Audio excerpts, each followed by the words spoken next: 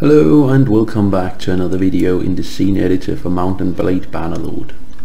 Today we're going to have a look at how you can bend a wall or any entity pretty much, and it's actually rather easy. So you click select entity and you select your wall, or it could be some stairs leading to the walls. I guess you can use it on other houses and so forth, but I wouldn't really recommend it. It might look weird. Anyway, you click on your wall and you go to script and you say add script, and then you scroll down, and first we have the large letters, and you go down to mesh bender, you select it and click OK, and it will come with this little notice, and you just hit OK, and now we have actually a curved wall. But perhaps you want the curve to be different or opposite. So you open up the mesh bender and you can slowly see that it bends even more. You can do something like that, and of course at some point it's gonna look stretched with the textures, so keep that in mind. Now if you want it to bend the other way, it's just gonna be a negative number,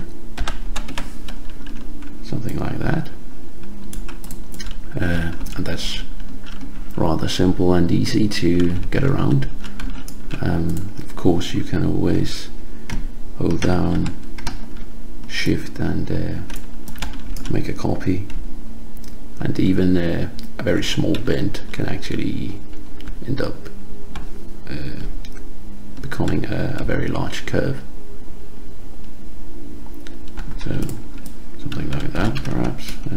Let's just make another copy and work around with that one. Alright, so that's rather simple. Another thing you can change is the bend center ratio, and it's basically where it bends. So right now it means it's in the middle, and it can go to other side, so it's from 0 to 1. So let's try and change it a bit so we can see it. Alright, so you can see it actually bends around here now, and if we increase the curve even more, it might be even more prominent to see. So I think you should be a little careful with that, because the texture can look a bit stretched. Looks a little weird here, as you can see, but it's an option. And of course you can also move it the other way.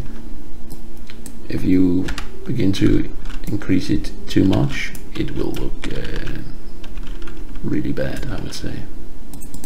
You can pretty much see the texture becomes very stretched at some point.